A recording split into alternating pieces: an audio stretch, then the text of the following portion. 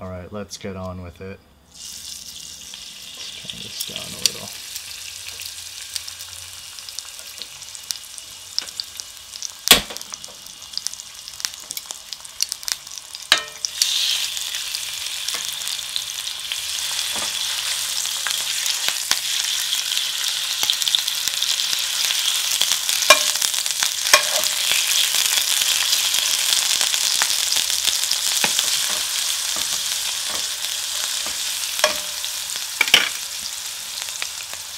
This red sauce I came up with, as always, ingredients and recipe will be listed down below.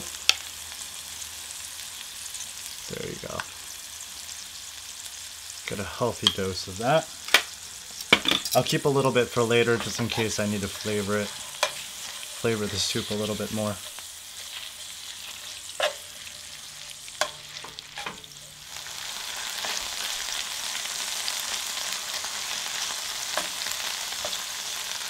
Alright, so while that's going, let's go ahead and throw in the cabbage on this side here. It's just regular napa cabbage. Alright, so I'm actually going to grab some fish cake. See there.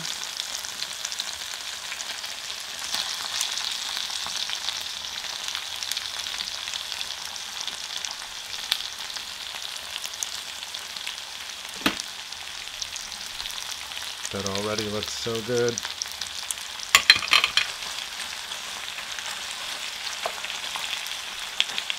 I want to make sure that beef is nice and crispy before I pour in the water.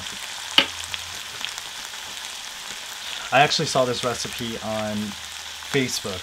It was late at night, I was just scrolling through and I saw this on, I think it's called cookbang. Whatever, I just saw the recipe, I loved it. I couldn't wait to at least cook it for you guys and give it a try. I know you've probably seen a lot of versions of this, but I like what they've done, so I'm gonna go ahead and follow that. Coconut juice. I love coconut juice with all those little bits in it, do you see? So refreshing. Alright, let's see here.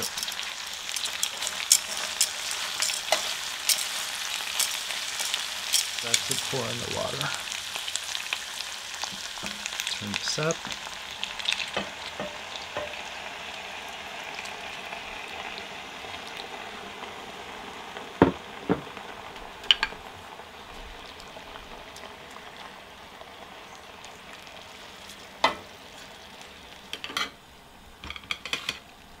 Alright, I'm gonna add some rice cake. You know what this is. This is tteok-bokki. I hope I'm saying it right. I'll be laughing at me. Anyways, one more. Some more cabbage.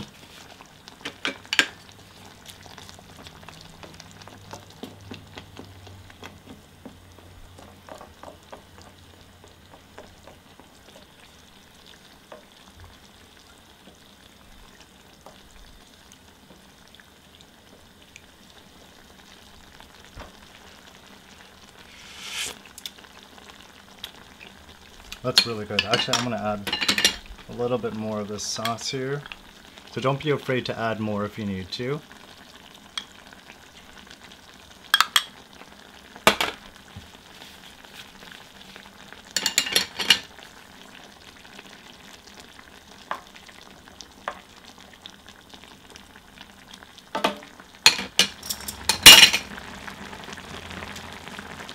Alright, now that's boiling. Actually, what I'm going to do, now it started boiling, I'm going to add in my ramen.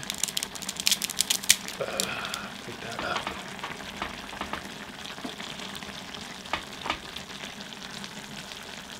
Get that in there.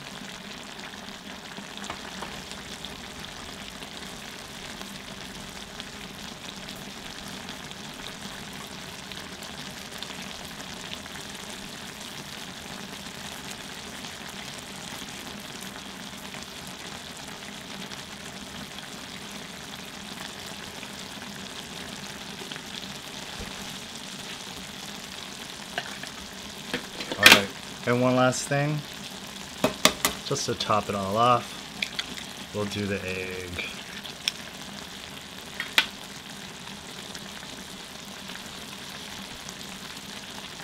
Alright guys, and I've got some of this here, some radish, you know what that is.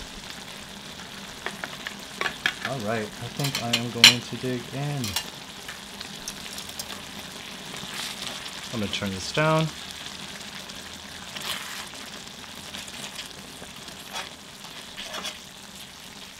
Oh dude, this looks so good.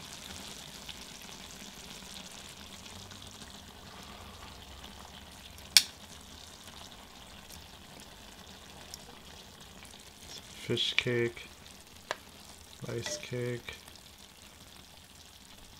Ooh.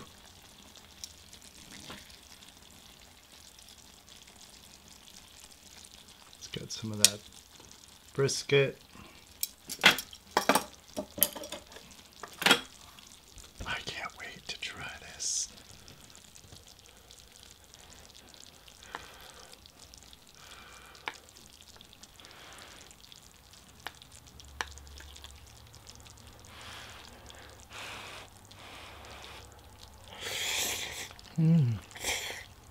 Oh my god.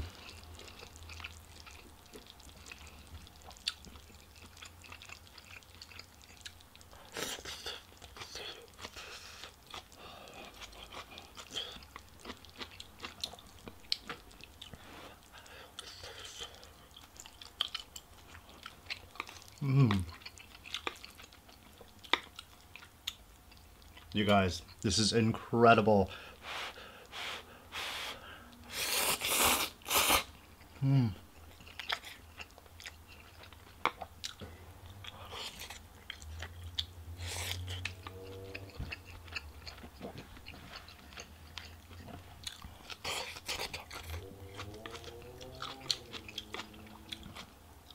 Sorry if you hear some noise. I have the windows open. It's a warm California day again. Fish cake.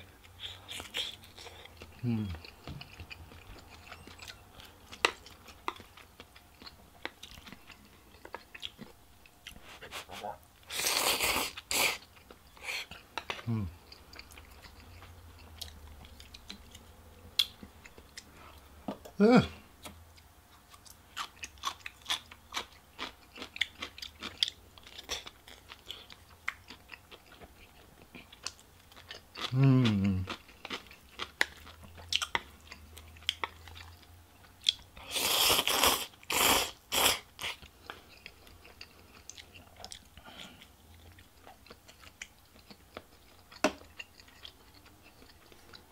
So freaking bomb.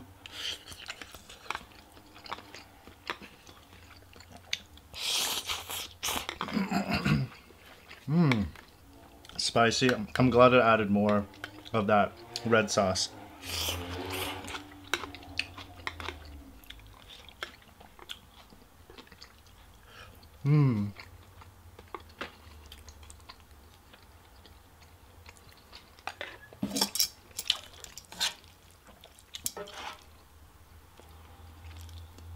Still see that egg right there. Oh, I cracked it. Looks amazing.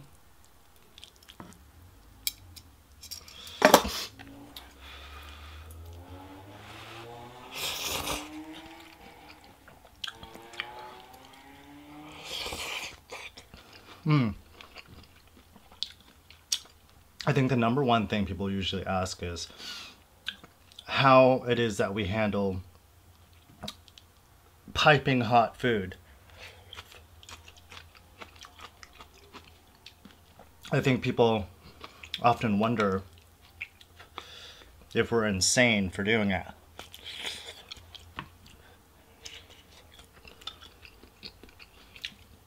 But you obviously know the art of slurping, right? Like this.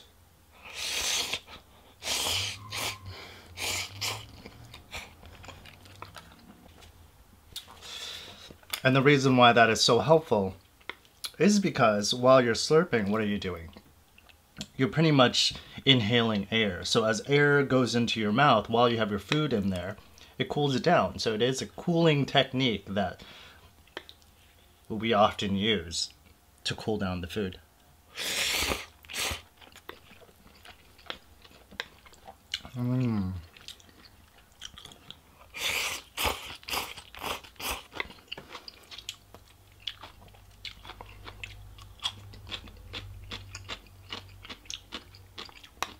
So sometimes people wonder, well, why do you guys slurp chicken?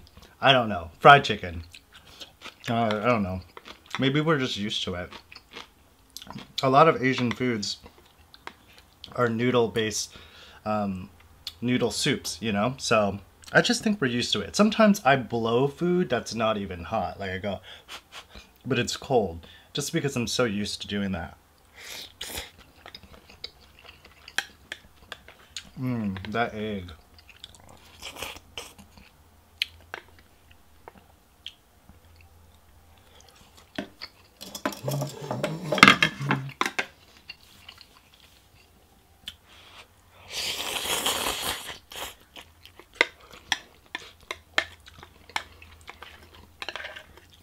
Okay, I have to bring this up to you guys. So I was talking to a friend earlier via FaceTime.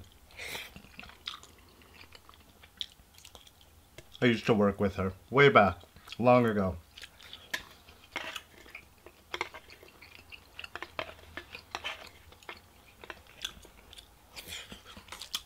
She's in a situation where she's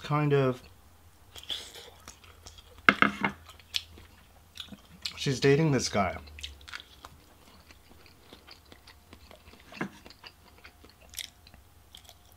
That's loaded. He's got money.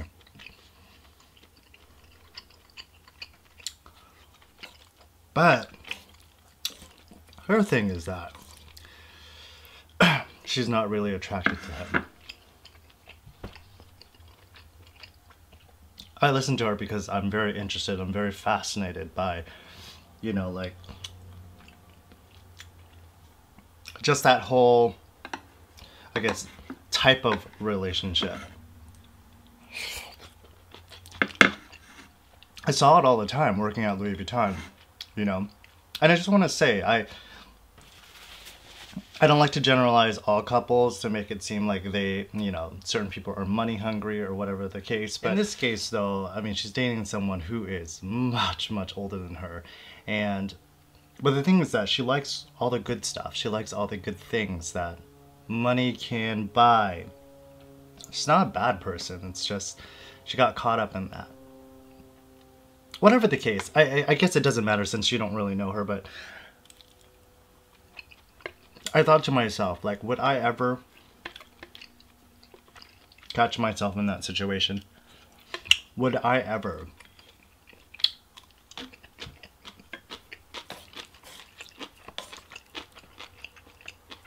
date someone for money? Even if I'm not attracted to them. That's a tough one.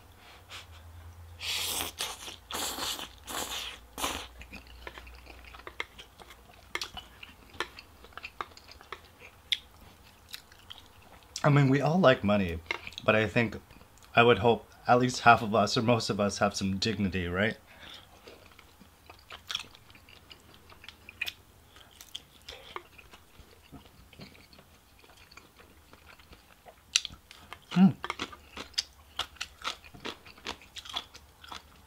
But I must say, I'm actually very attracted to the idea, though. But the thing with me that, I guess my answer is, yes, I think I would, but it wouldn't last for longer than maybe a month.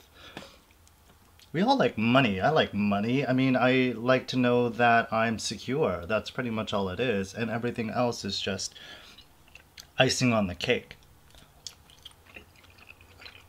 But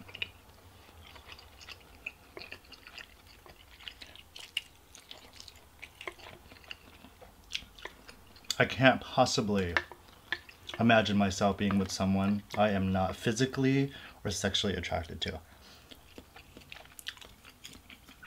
Now, even in the case, let's say for example, Oh, it is so hot in here, and I'm eating some spicy food. I'm losing my mind.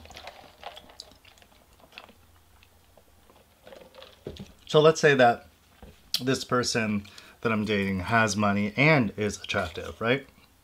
But still happens to be older. Well,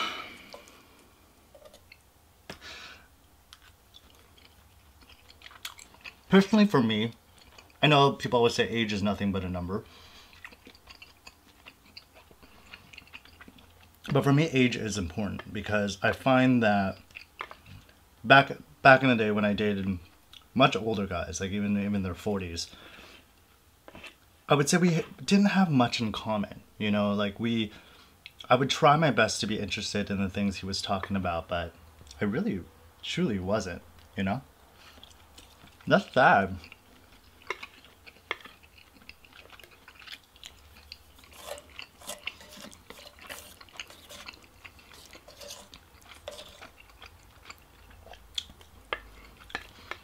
I guess, but at the end of the day, for me, I'm in it for love. So if you happen to have money and we happen to fall in love, that's super cool. Like, amazing. But if you don't have money and we fall in love, that's okay too. It's not a big deal. But I just know some people can move on with their lives just dating someone because they're financially secure. Even if they don't love that person. It happens all the time. It's so common. Um,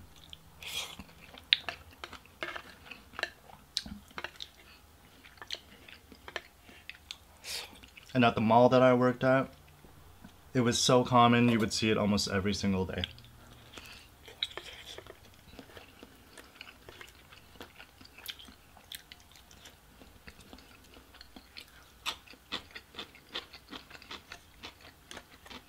Okay, I'm gonna tell you a secret.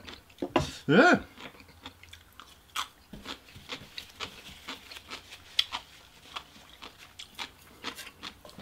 Do not judge me for this.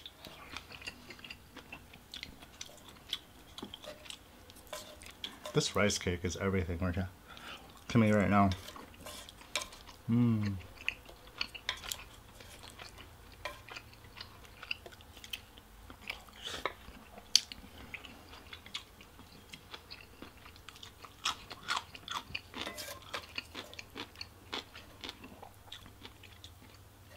Oh yeah, I was gonna tell you.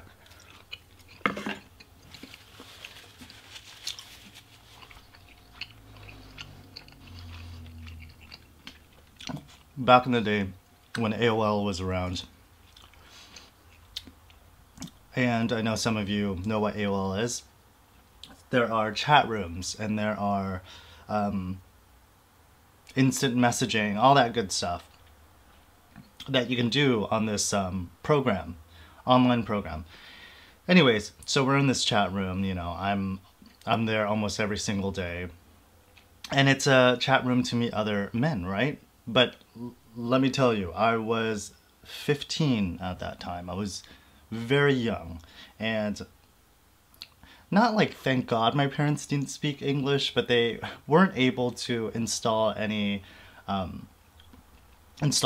where they can actually keep kids from looking at specific material or being able to log in certain sites. Bad. Do that if you have children. But my parents didn't do that, so I got away with a lot of things. So I would talk to these guys in these chat rooms, and I'm gonna be very honest with you. Some of them were in their 30s, like 35, sometimes 20s. Whatever the case, they were over 18. And what does that mean? That means that I was what you call jailbait. And but the funny thing here's the funny thing. I know that if they had ever decided to meet me, which I want to tell you now, none of them actually met me in person, but if they were actually to meet me, if they were to meet me, it would be a problem because I was the one who was pushing it. I was the one who wanted it to happen. I was the one who wanted to do things, explore, whatever. I was curious. I was young. So with that said, I could have basically got these people, these men, in trouble. That's a scary thought, because now that the ages have reversed, now in my 30s, I cannot imagine doing that. Like, that disgusts me. So I just think it's crazy now that you think about it. So it leads me to believe that those guys that I've been talking to are, I don't know, are they predators? I don't know what it is, but I did that bullshit thing too. Dating for me started very early, and I was bad. I was doing it the bad way. I would lie too about my age, saying that I was 18, blah, blah, blah, but really I was 15 or 16. So now what's scary is that knowing that we have these phones, and you know, every teenager has one, you can only imagine what they're doing with the sexting, with the Snapchatting, whatever. I guess it's okay, but in the situation that I grew up in, it's kind of, it's a touchy subject. So, bad kid. Do not raise your children like me. Tell them to watch my video and say, do not grow up like this child here, this man here. He's terrible. Terrible, terrible, terrible. But the thing is, I know I'm not alone. I know there's more people out there.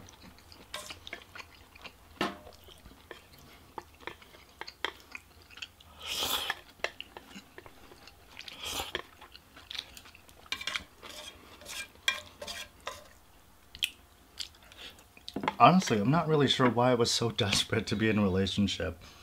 But I think at such a young age, we are so needy. We need attention.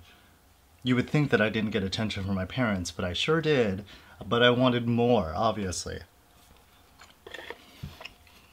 I mean, that's around the time puberty hits too, so all these crazy hormones.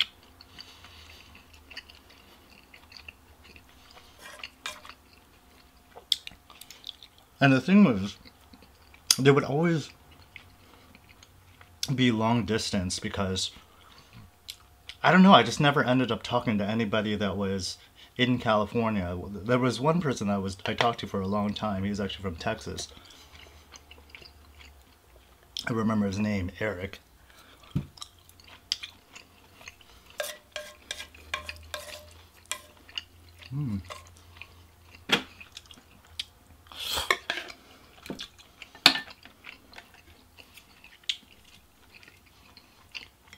You know how back in the day, how we had the landlines? And again, my parents still could not figure it out. I used the landline to call out of state. And you know all the charges for calling out of state. You would see the bill. And one time, she actually went into my room, my mom. She was like, what is this? Why is this so expensive? Why is the bill so expensive this month? Who are you calling? And I would just play it off like, I don't know what's... Just ask, you know, I was like saying, ask my brothers. I was trying to play it off, but yeah, I was on that phone for hours.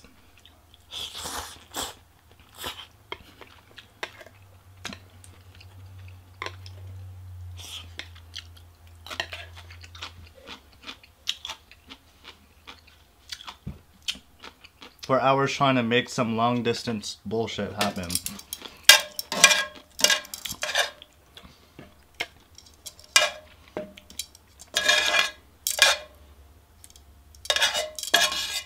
Let's see here. I got some sauce on my shirt. See, I knew, but I should have known better. Anyways, who cares?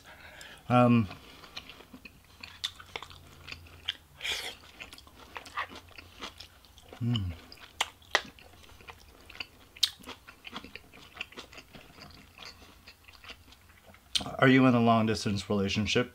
I know actually a lot of you guys are. I want to tell you something. Long distance relationships are very, very complicated. I mean, it takes two very strong, emotionally strong individuals to agree to have one.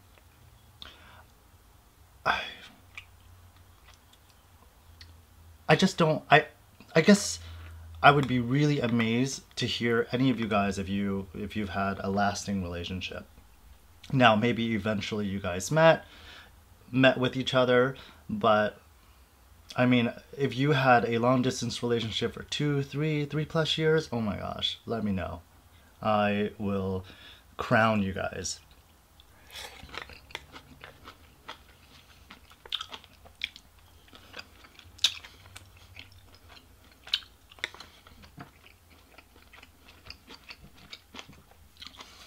I mean, with long distance too, I guess you can call each other and talk to each other every day, which is what I did, but you can only do that so much. And at least with today, with FaceTime, and there's a lot of technologies you can use to be able to see the person that you're talking to, but sometimes it's just not enough, you know? And I think at some point, you're just going to be super sick and tired of talking about how your day was. How was your day? Good. What did you do? Nothing. Worked. I don't know. Worked out. It just gets so redundant every single day. And you're just being courteous to each other. You're just being nice to each other, calling each other and making sure that, you know, you get to say, how are you? You know, your hellos and good nights and all that good jazz. But it does get to be really repetitive. And the worst part, I guess the most important, okay, I guess the problem here with long distance is that, right, you need to be physical with each other. You know, those moments on the phone when you're with them and it's kind of silent because you have nothing else better to say, or you ran out of things to talk about.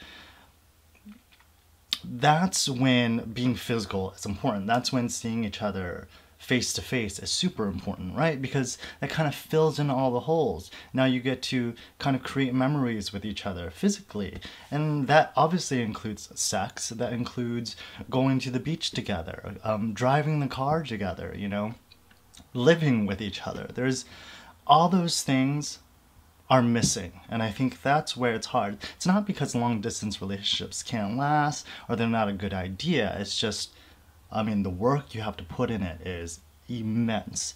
But listen, if you found your love and they happen to be outside of this country, or state for me, obviously in the United States, then that's okay. You figured it out. But I don't think most people are able to do that. So I commend you. I'm thinking about you. Isn't it awkward when you guys run out of things to say? It's so weird. It's like dead silent. But you want to be nice and you want to be there.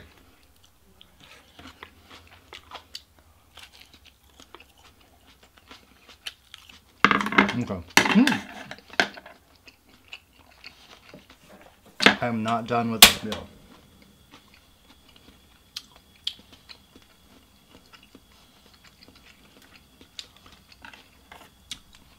That's why I have this rice here. So this is like day-old rice. Always use day-old rice when you do some sort of stir fry. Let's heat that up.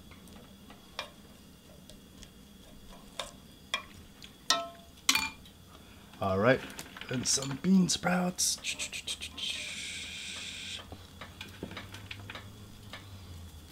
All right, we'll wait for that to heat up.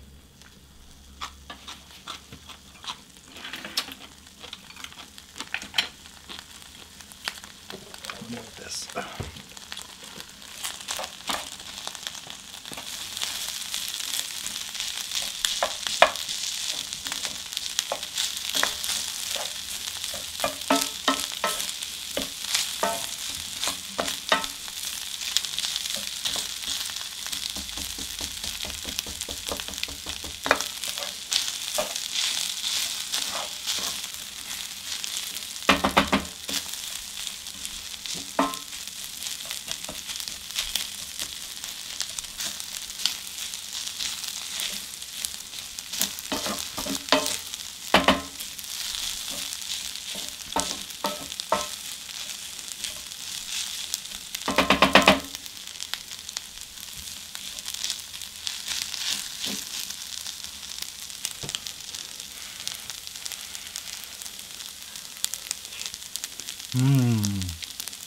charred.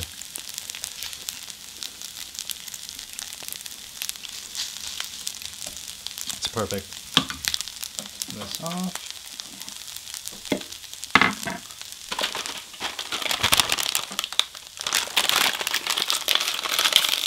Gotta have some of the seaweed.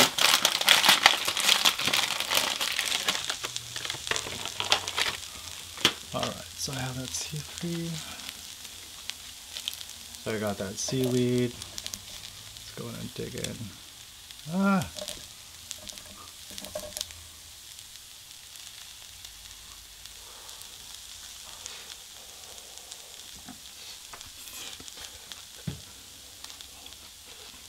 Mmm.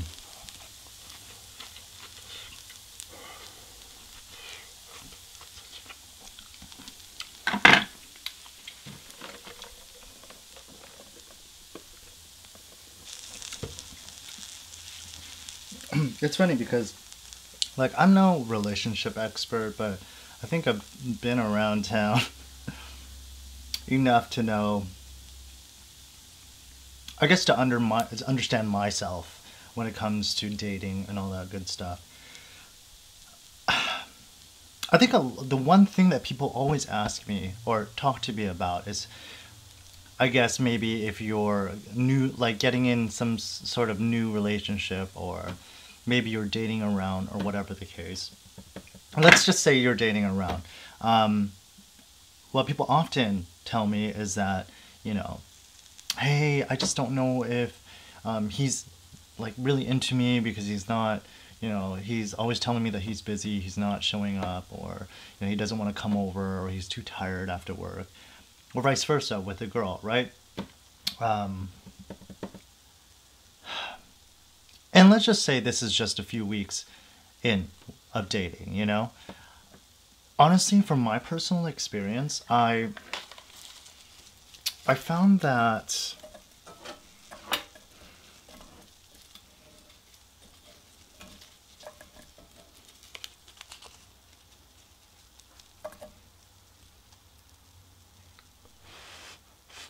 little burrito.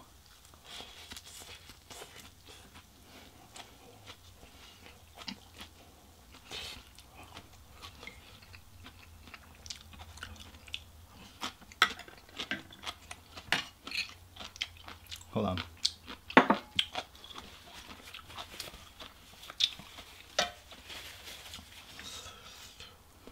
Let's go.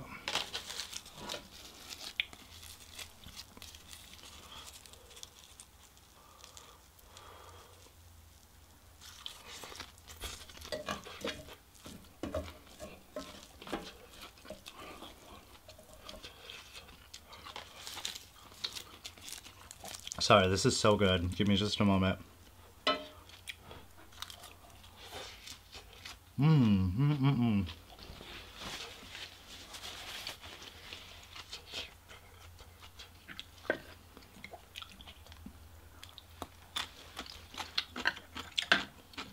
This meal was terrific.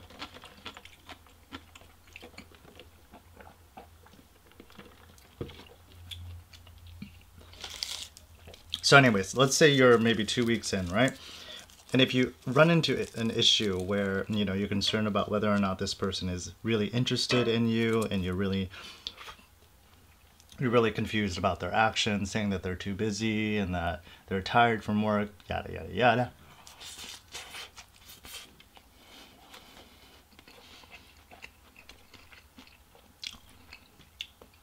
From my experience, dating, you know, meeting new people all the time, the ones that I was mostly attracted to and that I actually really liked, I found that I would make any effort to see them, right? Doesn't matter if I got off work at 12 a.m. Doesn't matter if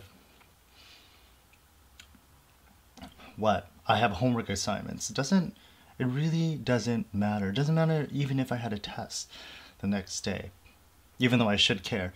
But even for a moment, I wanted to see them, or whoever I was dating at that time, even for just a moment, even if I drove by their house, for them to go into my car and just to say hello, and then a peck on, you know, on the mouth, and that's it.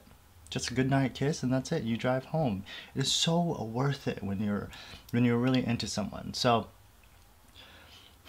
and I obviously had the same type of treatment from the you know, from whoever I was dating too. So it would go both ways. Like, we would always try to find a way to make time, regardless of what time it is, because we were so obsessed with each other. And that's why I'm often concerned when I have friends telling me that, you know, this guy, this and that, blah, blah, blah, he's just always making excuses. And the truth is that maybe he's just not that into you. And I know that sounds cliche, but it could be the truth too. I want you to find someone who's completely obsessed with you, even if it was just the first few weeks of dating. That is a sure sign, as long as you feel the same way, of course, as long as it's mutual.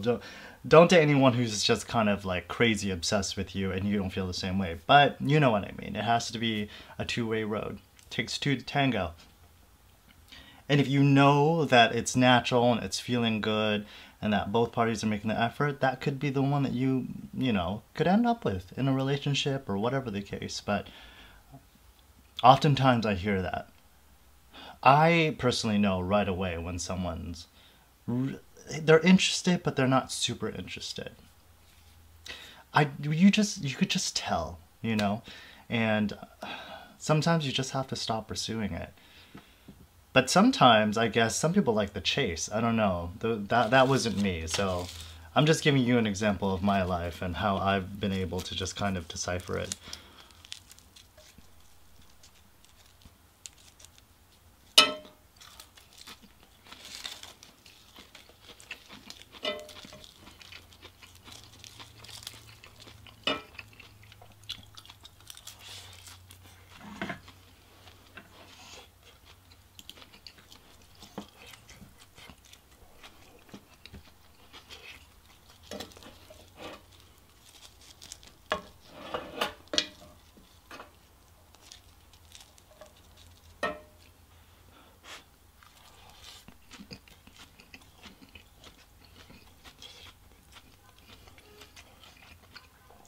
Dating is so complex.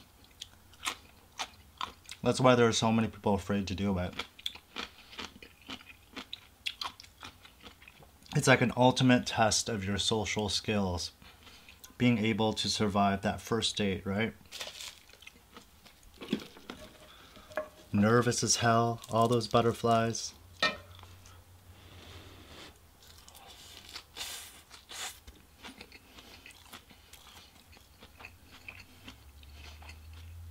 Listen, at the end of the day, I just want to be fed and fucked. It's pretty simple.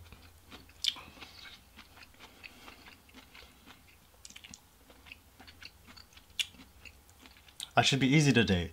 It's pretty simple to do. Put a spoon in my mouth. And after you do that, you can throw me on the kitchen counter,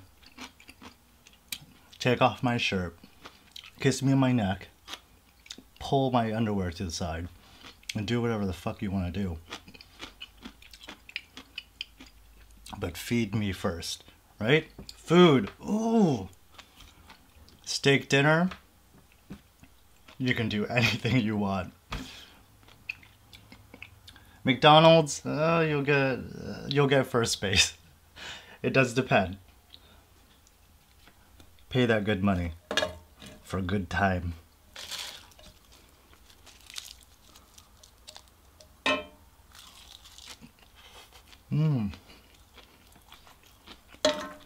This meal was incredible.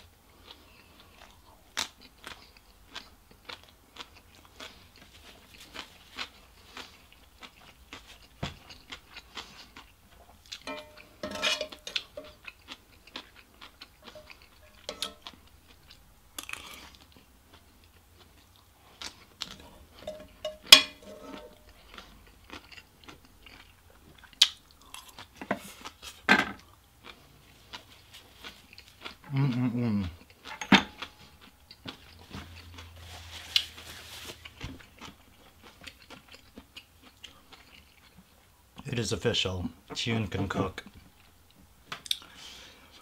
You guys, that was amazing. Check out the recipe down below. Hopefully you'll be able to give it a try. I know you've seen this a lot of times already, especially for mukbang, but I'm glad you could actually see me eat it. So thank you so much for your time. Hope you got some crazy relationship tips today. Please don't let your children do what I did. Make sure those teenagers, make sure you're watching over them because they're doing some skank ass shit. I did some skank ass shit. But I've learned my lesson. I'm an adult now. Can't do that. I love you guys. I will see you next time. Bye.